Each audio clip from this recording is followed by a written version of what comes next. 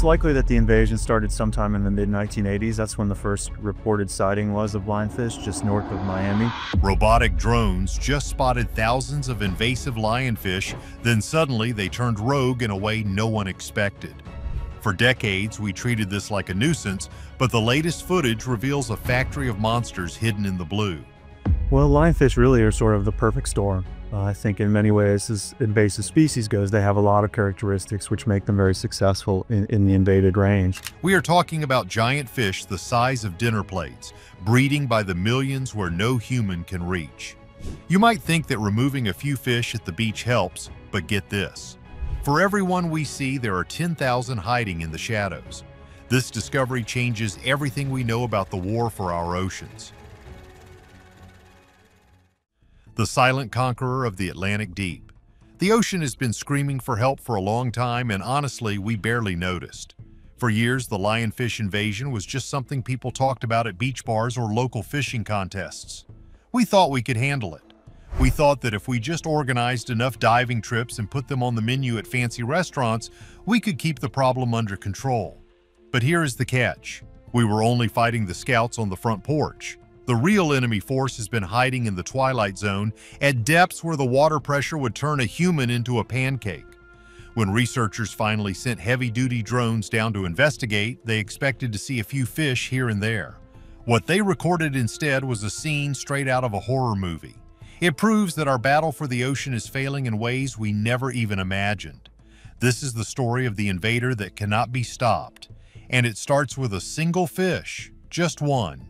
It looks beautiful and elegant with stripes like a tiger and fins that fan out like the feathers of a peacock. It looks harmless floating there in the blue water of the Atlantic. But do not let that beauty fool you.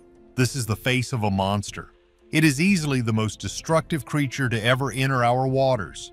For years, we treated the lionfish invasion like a bad flu season for the ocean. We told ourselves that if we just sent enough divers down with spears, we could keep the numbers down. We hoped that nature would eventually find a balance and the local sharks would start eating them. But nature is not finding a balance. Nature is being eaten alive. To understand why the recent drone footage is so terrifying, you have to understand the monster we are dealing with. The lionfish is not from around here. It belongs in the Indo-Pacific, thousands of miles away. But sometime in the 80s, they got loose off the coast of Florida. Some say it was Hurricane Andrew in 1992 that smashed a massive aquarium tank, spilling 6 of them into the sea. Others say it was just careless pet owners dumping them. It does not matter how they got there. What matters is what they did next. They did not just survive, they conquered. In their home range, they have enemies like large groupers and sharks that know how to eat them. But in the Atlantic, they are invincible. Nothing recognizes them as food. Their venomous spines are a perfect defense system. A shark looks at a lionfish and sees a do not touch sign.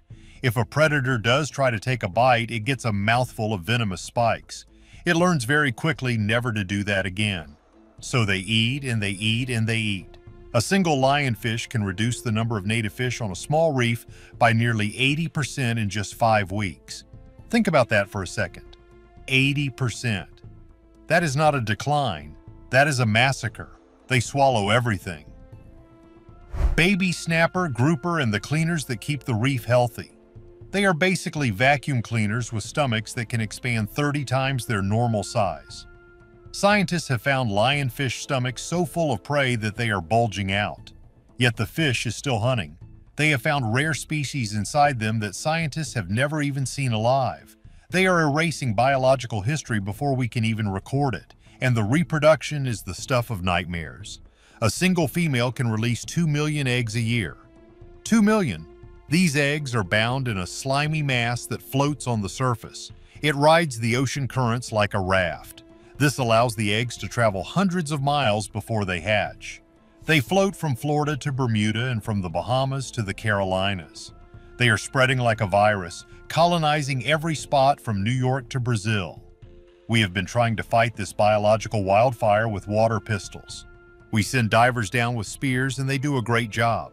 They clear a reef and bag 100 fish. We take pictures and have cookouts and pat ourselves on the back.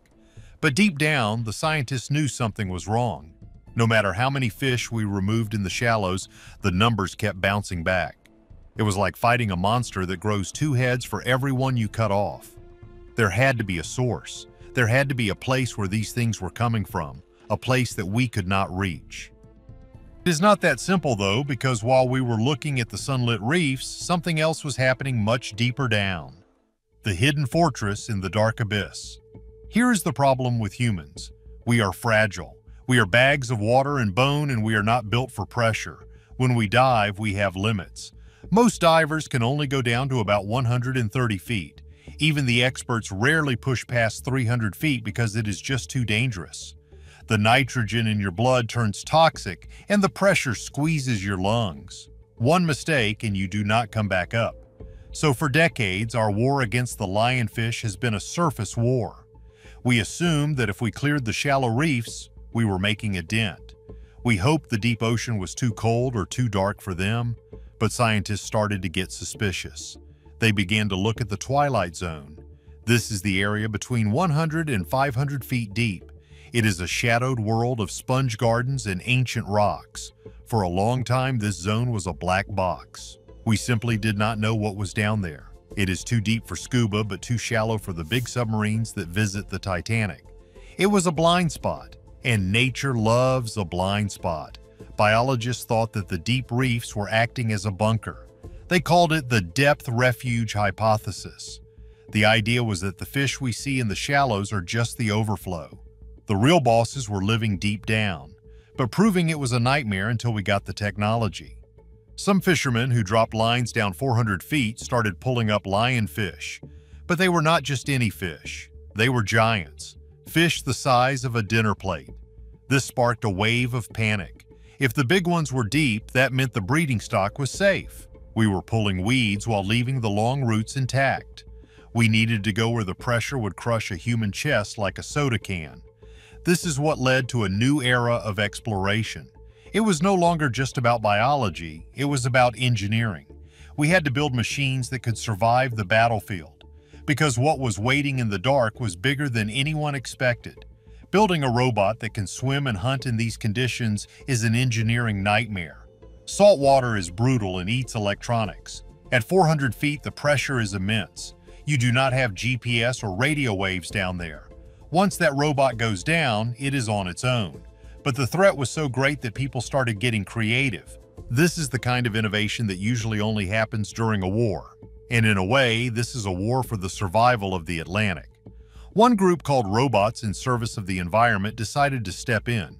It was started by the guy who made the Roomba vacuum cleaner. He went diving and saw the devastation and said he could build a robot to fix it. They built the Guardian LF-1. It looks like something from a movie. It is a remote robot tethered to a boat. But it is not just a camera. It is an executioner. The Guardian has 2 paddles on the front that act like stun guns. The pilot on the boat drives the robot up to a fish and zap. A jolt of electricity stuns the fish instantly. Then a suction tube vacuums it into a chamber. It is a Roomba for the reef, but it sucks up predators. Then you have other designs like the Reef Sweeper. This thing is a tank designed to go deep and harvest fish on a huge scale. The idea is to bring them up and sell them. Turn the enemy into lunch. These machines were the game changers. They could go to 1,000 feet and stay down for hours. They did not need to breathe or decompress. They were the perfect soldiers. Yeah, about that, because once the cameras finally reached the bottom, the excitement turned into pure dread. The researchers were prepared for a scientific breakthrough, but they weren't prepared for a horror movie. The terrifying reality of the deep swarms. When researchers deployed high-tech robots into the deep-sea reefs, they anticipated a modest validation of their sensors, perhaps 20 fish for sampling to prove the technology was viable. They were entirely unprepared for what the ocean was hiding in its lightless corners. As the screens on the support vessel flickered to life with grainy, high-definition feeds, the pilot steered the drones over the continental shelf, plunging into the midnight zone. Floodlights cut through the eternal gloom like scalpels, revealing a landscape that shifted from vibrant coral to a jagged alien topography. Then the silhouettes appeared, first dozens, then hundreds, then thousands. The cheering on the boat died into a haunting silence. At depths exceeding 300 feet, far beyond the reach of human divers, the lionfish were no longer tucked away under ledges. They were out in the open, hovering in massive, shimmering clouds. This was a lionfish paradise, a deep-water fortress where super females grew to nearly 19 inches, double the average size. These behemoths were pumping out 2 million eggs every week, effectively acting as an untouchable nursery that fueled the shallow water invasion. We were merely mowing the lawn while the roots grew stronger in the dark. The footage revealed something even more chilling: behavior that defied biological norms. In the shallows, lionfish are solitary. Here they hunted in organized packs like underwater wolves, coordinating to corner prey against rock walls. Biologists began to fear a deep-sea gigantism effect or a cognitive shift toward collective intelligence. Some even proposed the hive mind hypothesis, suggesting the fish use pheromones to create complex chemical maps of the sea floor. This discovery has forced a shift from manual removal to high-tech sabotage. We cannot build 1 billion robots to patrol the vast abyss, so the strategy has turned to genetic hacking and Terminator drones.